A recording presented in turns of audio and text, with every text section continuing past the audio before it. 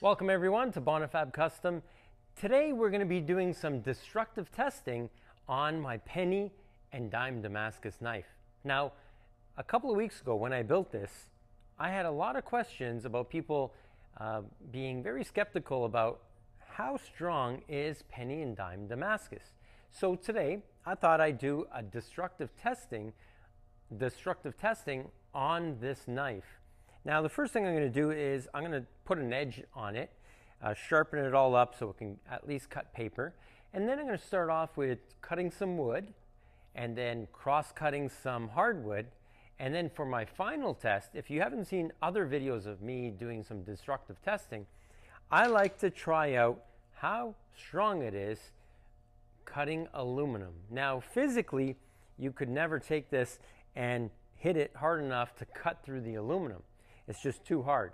So I like to put the knife in my iron worker and put 60 tons of pressure and see what it does when it cuts through solid 6061 aluminum. Before we do that, if you haven't seen the previous videos of how I actually made this, the canister part of it, check out the next videos. It's just a highlight of how it was made.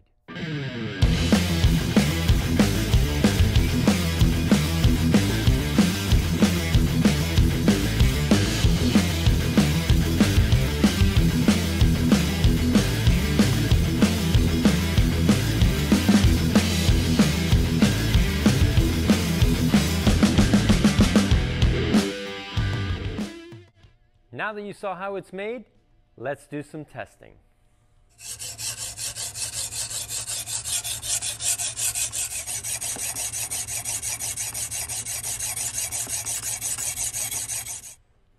So I put a nice edge on it, and keep in mind this is a hunting knife, so it doesn't have to be razor sharp for like a chef knife does, but it does cut paper to some degree. That was more of a rip, but it does cut pretty good. So I'm going to try out just shaving off some of this wood.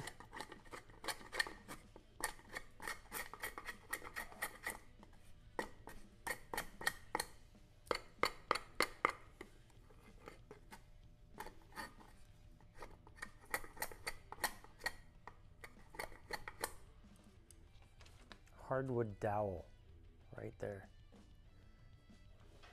Chop that and just see how the edge holds up.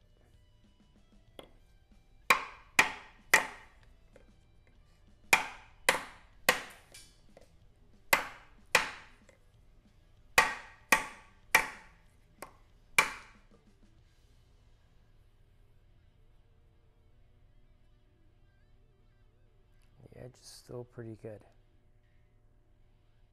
Now the final test I'm going to do is, will it cut through solid aluminum? Now, this is 6061, and it's a very hard aluminum. I think personally it's harder than a bone. It's very tough, and really, I cannot hit it enough to cut it through by hand. I'd probably end up breaking the handle or something like that, just trying to hit it hard enough to cut through. So I have my iron worker, which has 60 tons of force. So unless you're Superman, you could never take that knife and cut through that solid piece of aluminum.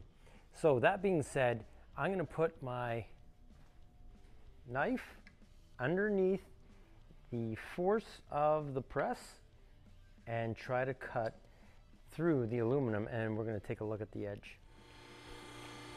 Okay, so I have the press on.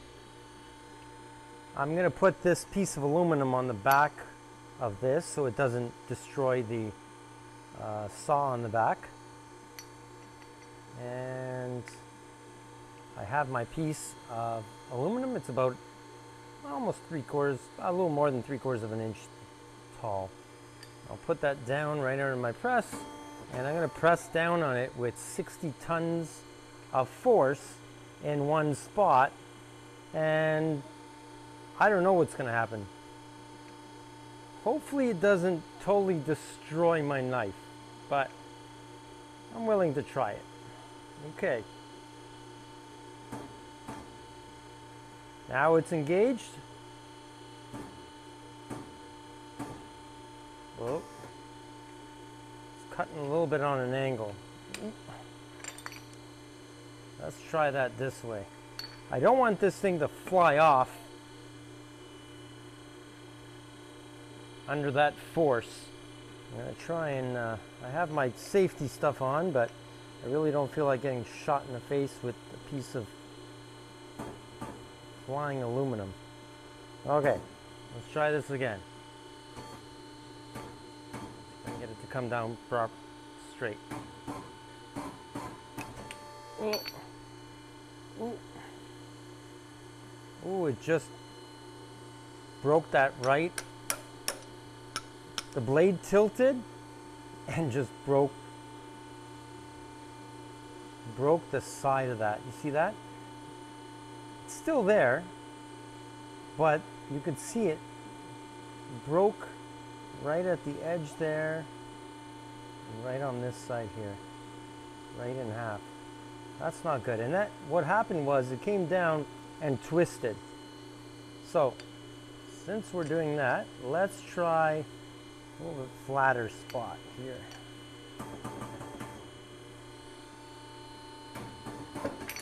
Oh, did the same thing. It's moving and bending my blade. You can see that right there.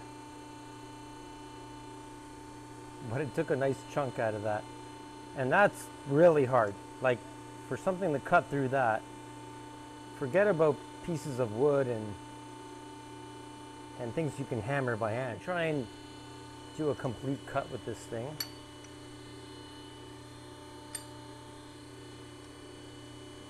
Just doesn't want to stay straight.